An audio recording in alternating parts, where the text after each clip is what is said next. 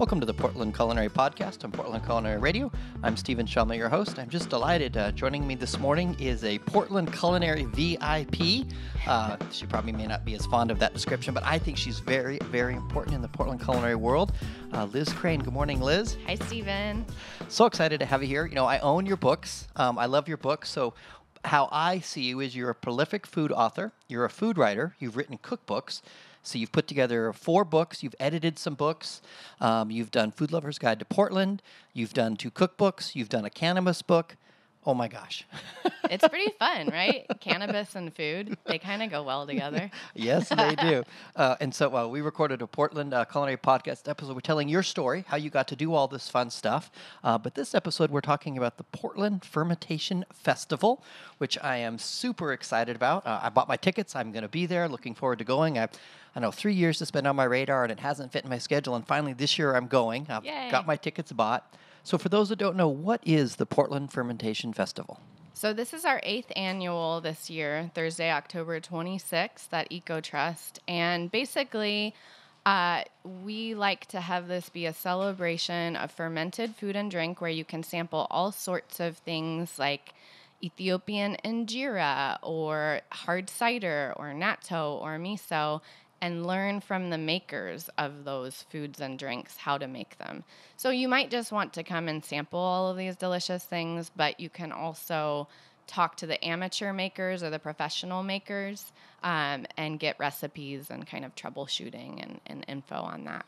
So this is the 8th year, and you do the event every year in the fall, so kind of sometimes September, sometimes October. Yep. So if people are listening to this podcast, you know, and it's March of 2019, they can just go online and look and find out when this year's event is. Exactly. And every year it's a little bit different vendors. Sometimes there's panels, sometimes there's not. But big picture, I get to sample fermented food and fermented beverage and talk to the people who are doing it. Exactly. We want to inspire people. One thing that's important to us is once you get into the festival, you're not spending any money. So you're going to demos on how to make fermented nut cheeses or how to make natto, and you are learning how these people came into this world of fermentation and trying 50-plus fermented foods. So we usually have 20-plus vendors in the main tasting room. There are 2 tastings. So the doors open at 6, and that's the first tasting begins. So you walk around the room, and you get to try things like fermented tofu or sour pickles or kimchi, and just enjoy these flavorful foods and talk to the people who made them. And then if you get overwhelmed by it, because it can be kind of crowded, and the nickname for the festival is Stinkfest. Yes, I've seen you put that on social media. It's cracked up and made me laugh. There are a lot of crocks in the room, and a lot of things getting opened up that are kind of bubbly and funky and have ripe smells. You can go up to the rooftop, and up on the rooftop, my boyfriend, Jimbo, always puts together a festival playlist. You can listen to nice music. There's a big fireplace. Lights are strung, and you can get a pint of Reverend Nat's hard cider. You can get a bite to eat from Cinder Barbecue. And in the 8 years that we've had the festival, it's never been rainy, and that's really odd because it's always in the fall. But maybe this will be the year that we have rain. Regardless, it'll be nice up there and get a little breath of fresh air. And so tickets are generally $10 each year. Exactly. Kids 12 and under are free. Yep. So I get to go. How many different vendors roughly every year? Usually we have 20 plus. That's usually what I'm saying. It might be closer to 30 this year. But every year 20 to 30. Yeah. And then if I show up, about how many different fermented foods, not beverages, roughly might I get to sample? I think that a good number is to say 50 plus. Yeah, because some of the exhibitors... Foods? Yeah, just foods? Plus. Foods and drinks. Okay, how about how many just foods? How many roughly foods, different types of fermented foods? I'd say 30 plus. 30, because I know about fermented beverages, right, even the non-alcoholic ones, which some of those are... Kefir, kombucha is probably the most popular one right now, kvass. So I'm aware of those, but if you if you said, hey, Stephen, I need you to name 50 or 30 different fermented foods, I'm not sure I could. Right. Kind of like the Fruit Beer Festival it's one of my favorite festivals for beer. You know, they do 50 different fruits, and I go, 50 different fruits, and then I make a list, I did know them. I didn't realize I did. But I probably get to sample 30 roughly, depending on the year, 30 different fermented foods. Yeah. It's pretty wild. A lot of them are vegetable ferments, so think pickly type of things, kimchi, sauerkraut, sour pickles. But also, we have natto, which is a Japanese fermented soybean. It's a really fast ferment. It sort of looks a little bit like Rice Krispie treats. Sort of, if you pull apart the soybeans, there's this kind of viscous, stringy thing that happens to it. All of the breads, like sourdough breads that are leaven breads, those are fermented. Like I said, injera, we have Spice of Africa is going to be sampling their injera at the festival. So that's sort of this bubbly, fermenty, sour, tough grain kind of pancake of a bread. If you go to get Ethiopian food, you'll get all of the different kind of piles of curries and beans and greens on top of it. And no silverware, you kind of just use that. You just use your hands and just sort of wrap up the food in it. That's really yummy. I've had injera. I've had Ethiopian injera. I've had Oromo injera. I didn't realize it was fermented. Oh, wow. Yeah.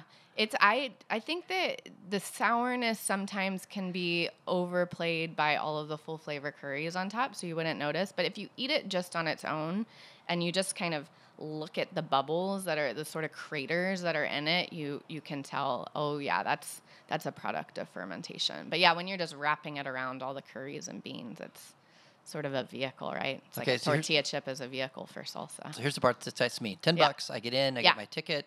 Kids 12 and under free. But then if I'm like, I need a break, I can go upstairs and I can buy a cider. Yep. Reverend Nat's hard cider. I love me some Reverend Nat's. Yeah. And then usually you have a different food vendor each year that I can get, just a fun meal. Exactly. We added that, I think maybe 3 or 4 years ago. We noticed that people, getting all of the samples is delicious and super fun, but at a certain point, your stomach might feel like it needs a little padding, or you just want a breath of fresh air too. It's just nice. It's a beautiful rooftop. Oh, I'm excited. Yeah, it's going to be fun. I'm glad that you're coming. Okay, I know we did this a little bit, but give me some more examples of fermented food. Okay, so we talked about the breads, we talked about miso, natto, all of the pickly things. Chocolate is fermented. Coffee is fermented. Like if you think about France, is all coffee fermented or just some? I believe that all of it is fermented because when you pick the green coffee, it's sort of similar to all tea is fermented. There's a certain amount of curing that goes on, which is the beans are actually fermenting and developing flavor as they dry, and then it's roasted. And a lot of people don't know what about cheese. All cheese is fermented. Woo! Yeah, yes. Delicious. I mean, not fresh cheeses, of course. So like paneer and ricotta and these kinds of real quick, just add a little acid and curd and then you're good. Those aren't. But yeah, if you're getting any of the rind cheeses or the ooey gooey cheeses, those are all fermented. Okay, and you brought me some miso as a gift. I did. Yeah, that's my 2-year miso. I think the oldest miso that I have right now is 7 years. Yeah, started in 2010. So like on the Portland Beer Podcast, I like to drink a beer at the end of the podcast. But okay. This episode, we'll eat some miso at the end and talk about that. I like the sound of that. Yeah. So what I want to know is, so every year, what's caught my eye, honestly, is, they've got Reverend Nat there. Yeah. And so you have Reverend Nat again this year. So tell me some of the things that he's done. Well, one fun thing I would like to say is that Nat came to the first fermentation festival that we had. And 8 years ago in 2009, and he came and he had on a like big white tank top, and his hair was back in this, it's almost like a do-rag. I don't know if it was, but it kind of looked like that. And he came to the table that I was at. I was sampling hard cider from the Gravenstein apples that were in my backyard, and he tasted it and he said, "Oh, this is good, and let me give you a bottle of my hard cider." And his hard cider was delicious. He was working in tech and sort of a stay-at-home dad, and he was making cider in his basement and garage, and really enjoying it. I tried it, liked it. We became friends. I helped him out once at his house on a cider press. So anyway, there's a little background on that. And of course, now he has Reverend Nat Cidery, and they're moving to a space that's 4 times as large, and you can get his cider in Japan. But he every year uses the Fermentation Festival as a reason to kind of step outside his comfort zone and try a ferment that he's never tried before. So some things that he's made in the past, chicha, which is a South Central American chewed up corn spit out ferment, which kind of grosses a lot of people out, but I tried it and it was pretty good. He made that last year. In years past, he's made Mongolian milk wine. He's made a lamb cider, so a cider that he kind of rubbed the outside with a mold inoculant and then steeped that in the cider. It had a little bit of a A1 steak sauce flavor to it. It was weird. That was his funkiest cider ever. That was a really funky one. And this year he's doing Oko Lehau. I apologize if I'm not pronouncing that correctly, but it's a Hawaiian root ferment that I've never had. I'd never heard of before. But I guess it's very popular throughout the Hawaiian Islands, and it's from the the tea plant. So that'll be fun to try. He likes to do something different and experiment, and it's fun and playful for him. And, we love it. It's just, you always know that walking up to the Reverend Nat table, Nat's going to pour you something unusual that you've never tried before. That's awesome. Yeah. Okay, so cool question for me. I know why I started the Portland Radler Festival. Right. Why the heck did you start the Portland Fermentation Festival 8 years ago, you and your cohorts? Well, I co-organized the festival with George Winborn, David Barber, and this past year we brought on Heidi Nestler. So George and David and I originally, years ago, had all gotten into fermentation through a man named Sandor Elix Katz. And he's sort of the fermentation guru in North America. Sandor Elix Katz. Exactly. K-A-T-Z? K-A-T-Z. Okay. And he's the author of Wild Fermentation, The Art of Fermentation, The Revolution Will Not Be Microwaved, a lot of books. And so I had gone out to Tennessee to interview him for the Sun magazine, and was so inspired by that interview. And then George and David had done fermentation workshops with Sandor. Sandor travels the world teaching and skill sharing fermentation workshops. And so they had attended one of those, and we all were inspired. We wanted to have something long-lasting, some sort of annual event. And so we started one of the nation's first annual fermentation festivals, as a celebration of fermented food and drink, a way to get people to try new things and think about fermenting at home. The first year it was free, and we had a line around the block, and we realized, oh goodness, this is really, people are excited to have this festival. So ever since then, it's been $10 to get in.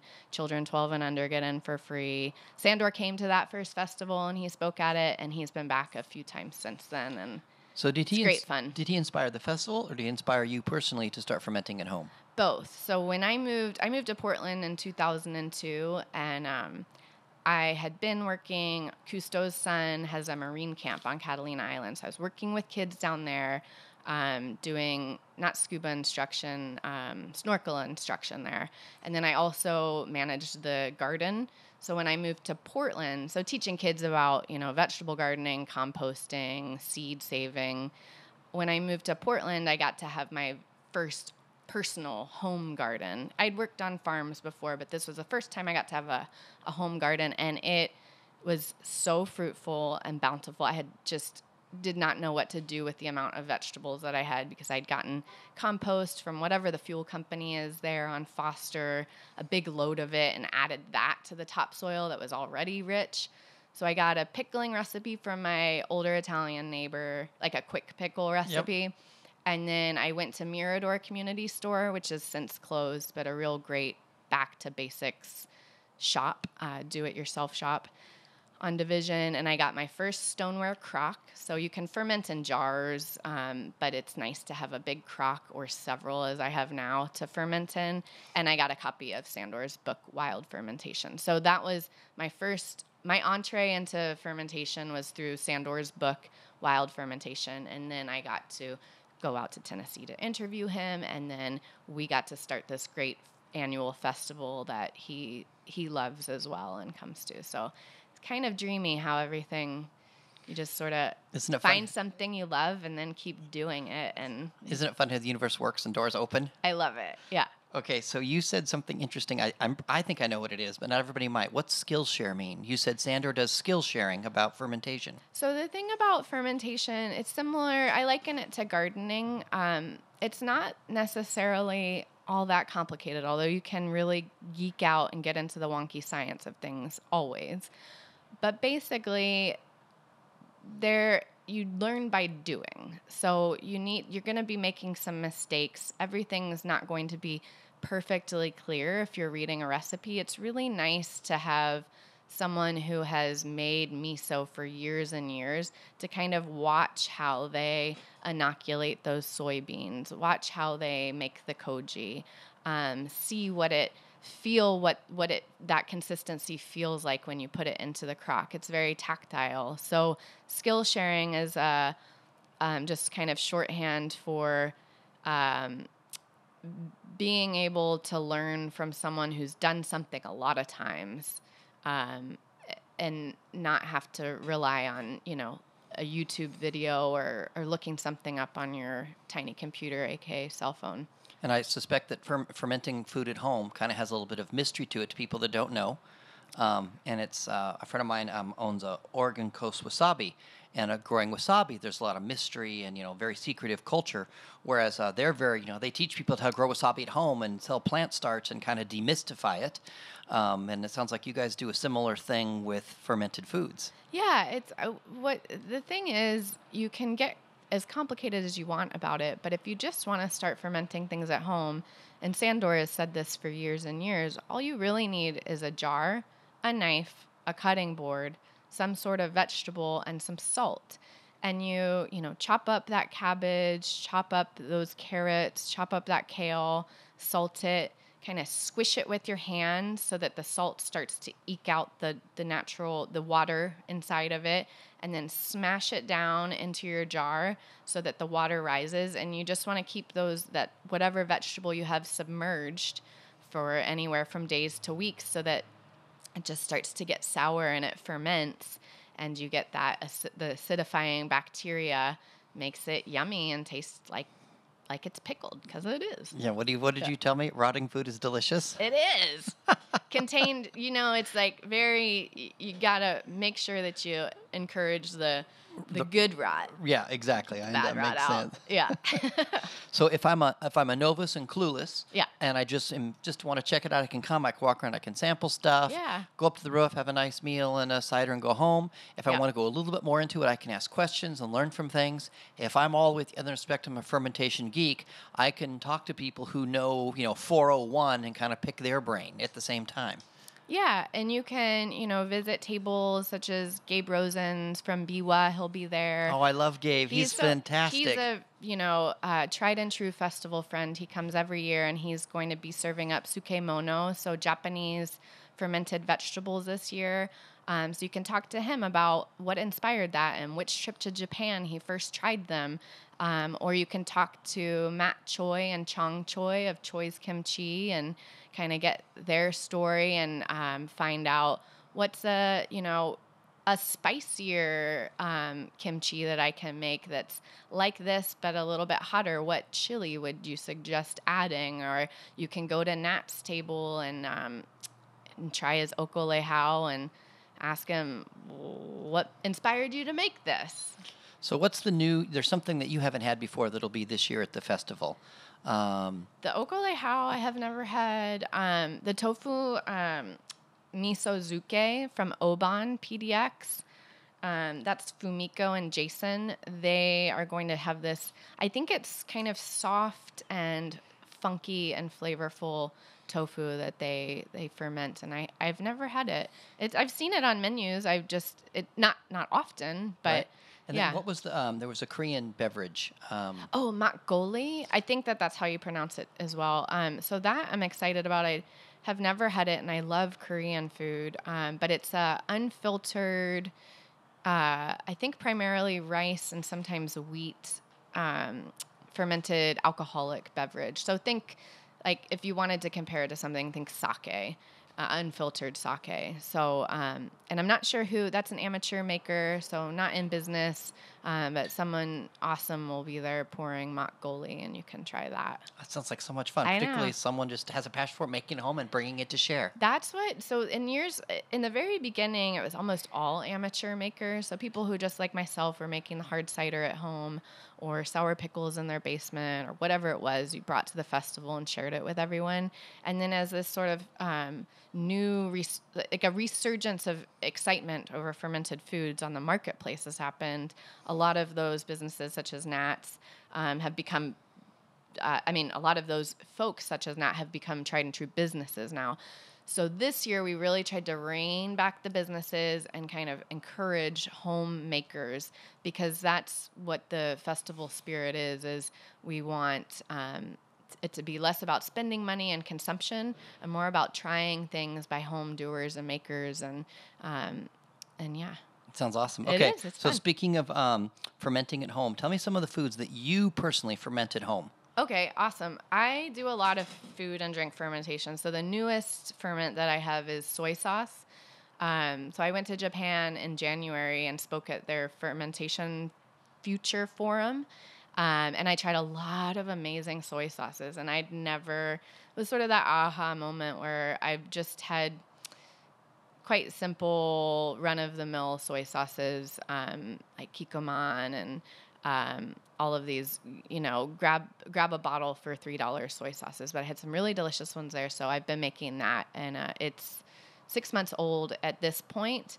I just need to figure out, like, typically if you're fermenting soy sauce, you're going to wait until at least 6 months to try it, and then you can go for years. So I have to figure out if I want to start sampling it now. I dip my finger in, but it's really like the slurry, and you need to press the solids and get the soy sauce out. I also make miso, a lot of different misos, fruit wines, vinegars, sour pickles, kimchi all the time. If I run out of kimchi, I'm a cranky bird. So it's like if you run out of coffee, it's just not a good situation. Those are the main things. And then, little unusual other ferments here and there. You use sauerkraut? I do. I love sauerkraut. I brought you the Coca-Cola vinegar, too. That's another fun thing. So what the heck is Coca-Cola vinegar? I see this bottle. I'm going to take it home. What is Coca-Cola vinegar? Well, basically, vinegar, you can acetify a starchy liquid, sweetened liquid, or an alcohol. So you could make into vinegar juices, like rice slurries, or any kind of wine or beer or cider. So that I just took the sweetened beverage route, and so my friends had a tiki wedding this summer, and they had a lot of bottles of Coca-Cola and ginger beer that were left after at the end of the night. My boyfriend was DJing, so I was helping to kind of clean up. They said, "Oh, take some bottles of Coca-Cola and some ginger beer." So I thought, "Oh, they love vinegar, this couple," and Julia makes shrubs, so I thought, "Oh, I'll make her and Joey some Coca-Cola vinegar." So I just poured it into the vinegar mother. It's sort of like cellulose with bacteria, and looks kind of like a kombucha mother, that kind of weird, cloudy, ghost-like substance at the bottom. And then you just sort of let it sit with cheesecloth over it and kind of aerate and ferment for a few weeks. I think that's been, 2 weeks. Been fermenting, and it tastes really good. So what do I do with this? I'm really excited. Well, you just sample it whenever you want to sample it. See what you think of the flavor. I think if you had to compare it to something that's more that you've had before, it would be like a balsamic. So it's a real rich, kind of deeper, dark flavor. I think any kind of dressing, so you'd want to have something that would kind of stand up to the flavor of it. So maybe like a chicory salad or arugula salad or radicchio, some kind of green that has a little bite to it. But you could braise with it. I only gave you a little bit. I'll give you more the next time. But I think probably with that amount, I would make just a little dressing. Okay. You could make dressing with the miso. You could make a Coca-Cola miso vinaigrette. Okay, speaking of the miso, you gave me this really cool jar of miso. Yeah. And I'm going to, now for those, so what is miso? It's fermented what? So the most common kind is fermented soybeans with koji. So koji can be any grain that's inoculated with these mold spores that ferment it. So that could be rice is what I used in this situation. So it's soybeans, rice that's been inoculated with the mold, sea salt, and then the soybeans are cooked, and you kind of mash them up to the consistency that you want, put them in the crock, put salt over the top, and let it ferment. So that's what it is. And I like when I make it at home to keep it a little bit chunkier because usually when you're getting miso at the store, it's a paste. And I like to kind of have the bite of the beans in it. And you can make it out of all different legumes, black beans, red beans, lima beans, chickpeas. And this particular miso was made with? That one is with soybeans and rice, koji, and sea salt. And it's 2 years old. 2 years old, wow. Yeah. And what's the oldest miso that you've made? The oldest one that I have, I started a batch in 2010, so it's almost inky. It looks like it's black when you have a large volume of it, but it's a really, really dark brown, and it's so salty. It's too salty. So I've learned since to when I scrape off the mold and the salt off the top of the crock, to put a little bit less salt and to put a barrier over it. Anyway, it's delicious. It just gets, denser and more umami and kind of rounds out the sourness. Okay, for those who don't know, what is umami? So there's sour, there's sweet, there's bitter. What's umami? Umami is that delicious, savory sense in food that things such as like braised meats and miso and soy. It's that if you make a mushroom, a really strong mushroom. If you make a mushroom sauce, I just cook down mushrooms with some butter and my gosh. So it's that thing. Yeah. This is umami exactly. Yeah. This miso is incredible. Yeah, I'm glad you like it. It is salty. It's not too salty. It's salty. It's rich. Yeah. It's deep. It's incredible. So I'm making dinner for someone tomorrow night. Yay. And somehow I'm going to incorporate this miso. What the heck should I do with it? I'm so excited. I think my favorite thing to do with it is to make a big salad and use some kind of citrus, lemons or limes, or a really good vinegar and some oil and maybe a tiny bit of hot sauce or some chilies, and then toss up a salad with it. You can go the traditional route and just make some really yummy miso soup, and you could make a miso butter and kind of brown up some vegetables in the pan. Some Brussels sprouts are really good. Have them and kind of saute them and add the miso butter to glaze them towards the end. How do I make miso butter? Just take this and mix it with softened butter? Yep, exactly. Yeah. Oh my gosh. This and butter and then glaze some vegetables in it? And then put a little, right when you're done, a little squeeze of lemon or lime over the top just to kind of cut through a little bit of brightness. Richness. Yeah. Okay, I'm taking notes. I'm so excited. I think that's what I'm doing. I think I'm going to do a miso butter glazed vegetables finish with a little bit of lime. What time's dinner? What's your address? Where are you? Man, thank you so much. This miso is incredible. Yeah. I love to share it. And if this is any example of the kind of cool stuff I'm going to taste when I go to the Portland Fermentation Festival, I am so excited to go. It's going to be super fun. And I think that I mentioned demos, but that's a fun aspect too. Like out on the mezzanine at EcoTrust, you can go out there and learn from folks how to step by step how to make these delicious foods. So usually Claudia Lucero is out there and Heidi Nestler always does. They both do demos. Claudia is doing fermented nut cheeses this year, I believe. And Heidi she has Wanpaku natto. So she'll do a natto demo. That I was talking about that, that Rice Krispie treat-like consistency thing. Hers is really good. I don't usually love natto, but hers is good. I like it. Yeah, it kind of gets this funky, almost ammonia-y thing sometimes when I've had it made by other people, and hers is really light and doesn't have that aspect to it. Awesome. Yeah. Well, Liz, thank you much for joining us on the Portland Culinary Podcast, talking about the Portland Fermentation Festival. Very excited to attend, and thank you so much for bringing all the culinary joy to Portland that you do. Thank you so much. And can I say one more thing? Yes. If you want to get tickets, fermentationfestival.com. Okay. I don't think I ever mentioned that. Every year. Yeah. And I'll put the link in everything. Awesome. All right. Cheers, everyone. Thanks.